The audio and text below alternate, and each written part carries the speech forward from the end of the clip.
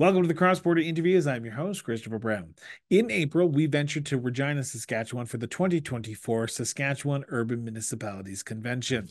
Though this episode may be shorter than our traditional episodes, its significance remains undiminished. So we'll be right back after a quick message with Cross Border Interviews featuring Mayor Daniel Powder from the northern hamlet of Stony Rapids. Are you passionate about local governance and municipal issues? Do you believe in the power of community driven conversations? Then join us at the Cross Border Network, where we bring together voices from across Canada to shine a spotlight on the challenges and the triumphs of our municipalities. But we need your support to keep the conversation going. Visit crossborderinterviews.ca today to show your support by backing the show monthly or making a one time annual donation. Your contribution will help us grow and expand our reach, bringing important stories to even more listeners across the nation. Together, we can make a difference. Together, we can amplify the voices of local communities. Together, we can shape a brighter future for all. Cross Border Network, where local matters and your support counts. Visit us today at crossborderinterviews.ca. Okay, perfect. Yeah. Daniel, thank you so much for doing this. Yeah. I want to start by asking a simple question. Where did your sense of duty to serve your community come from? My sense of duty came from my intentions of making fighting for the people, especially for the young people, to get a better tomorrow, as in job wise, education, and all that other stuff that goes with. So you've decided the best way to give back and help people is municipal politics. Was there a reason behind getting involved municipally? Because you could have volunteered, you could have gone through provincial politics or federal, but you're the mayor of your community. What was it about the municipal realm that decided you wanted to be there? I think that one of the main reasons why I did that was be a municipal leader was because I figured that the community needed more than just doing walks and whatnot, but I think it's more of fighting for what they should have in their communities. And do you feel like you're doing that now? I feel like I'm getting very, very frustrated because a lot of things that don't happen, I have to really fight for. Like what? Do you mind me asking? I want to, the things I'm after is education, recreation, housing, infrastructure, health, as in professional people to come to our communities more often.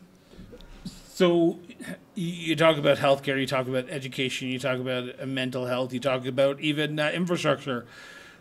Those are traditionally, and I say traditional in the sense that they are provincial responsibilities, education Yes. and healthcare.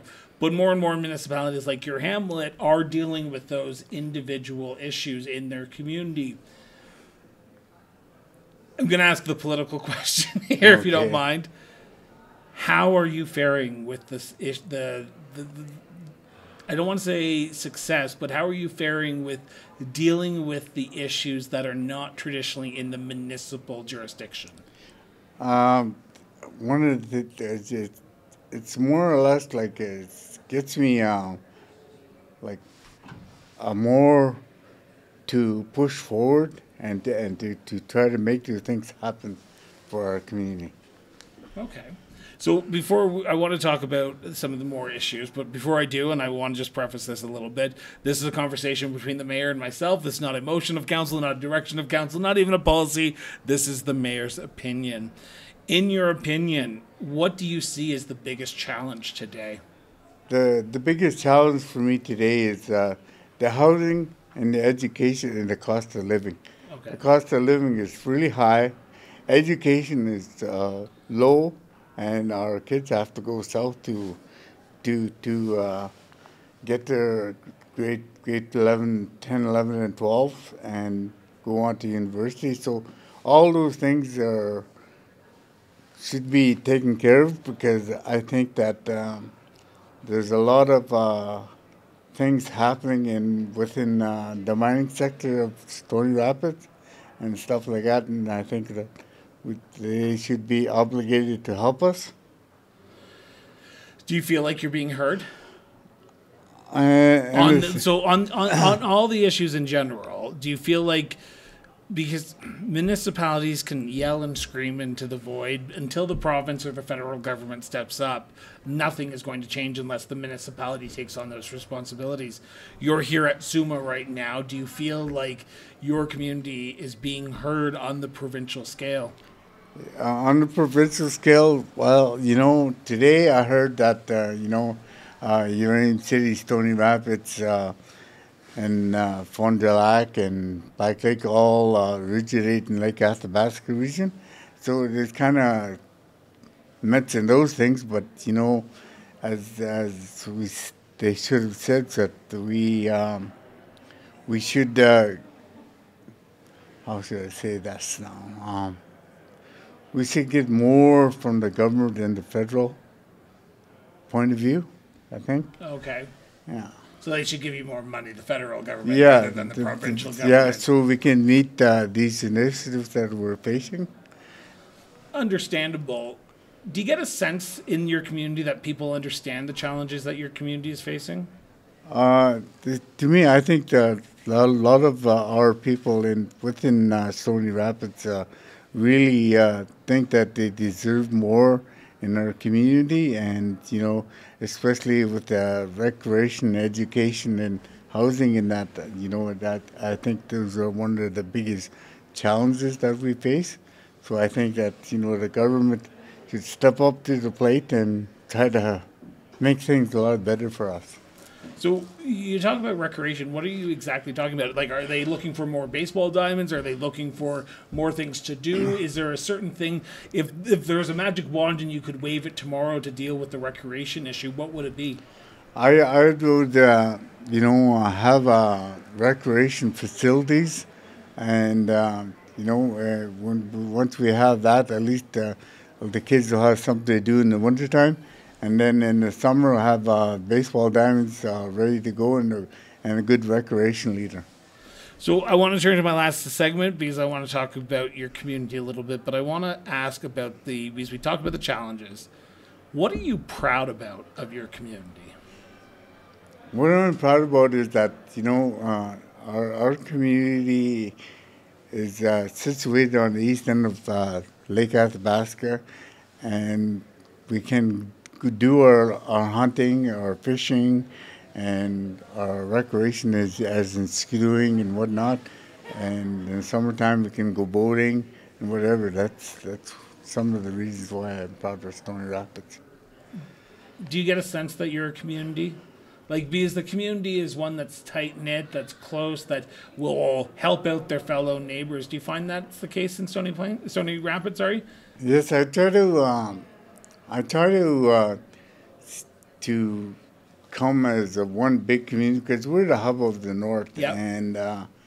And to me, I feel that everybody should pitch in, or the surrounding communities should pitch in and help us out and trying to make things better for our community, because I think if it comes right down to it, we're 90% Aboriginal in our communities with mixed people as well. And I don't know how to properly ask this question, so please take a note. Please don't take offense when I ask this question. 90% like Dene, or the Dene speaking language, or is there different languages that are spoken? I would say about 90% Dene speaking, yeah. So I'm assuming you speak Dene as well. Right? No, I'm Cree. Okay. Yeah, but I lived in the north all my life. I've been around Dene people all my life, and my wife is Dene, and so I feel part of the northern community. Yeah. So I'm going to ask this question, and I feel like I'm trying to learning on this show, and I'm trying to learn the different cultures in our great Confederation of Canada. I'm going to ask this question, and you can answer it in any language you wish. But if you do answer in a different language, I'd like, if you can, just respond as well in English. But what makes Stony Rapids such a unique place to live, work, and raise a family? Well, to me, to raise a family in Stony Rapids is because to me, everybody pitches in to try to help to make things better for our kids, and especially for the school part.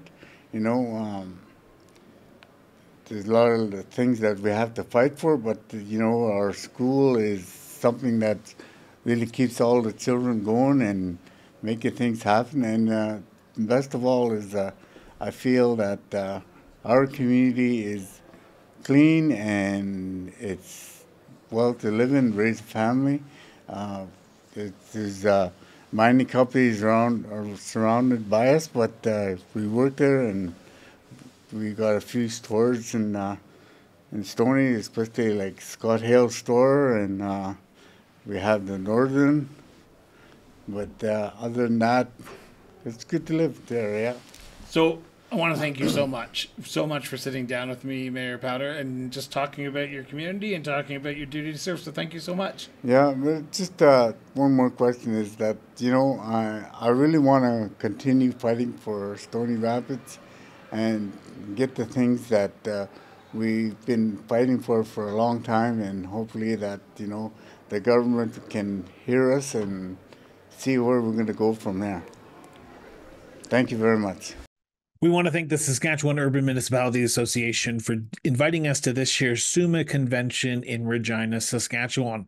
This episode would not have been achievable without their support. Now, if today's episode sparked your interest, hit that subscribe button now. Stay in the loop with all our diverse content covering everything from municipal affairs to our in-depth conversations on the cross-border interviews or our eye-opening exploration of local governance in the political trenches local government at work. We are your go-to source for comprehensive municipal coverage committed to keeping you well informed as well as engaged. But your support is the backbone of our growth and the maintenance of the top-notch content you have come to enjoy. If you can, consider backing the show. Every contribution, big or small, goes a long way in amplifying the depth and the breadth of our programming. Find the support page link on the Cross Border Interviews website today. Until next time, stay informed, stay engaged, and most importantly, but as always, just keep talking.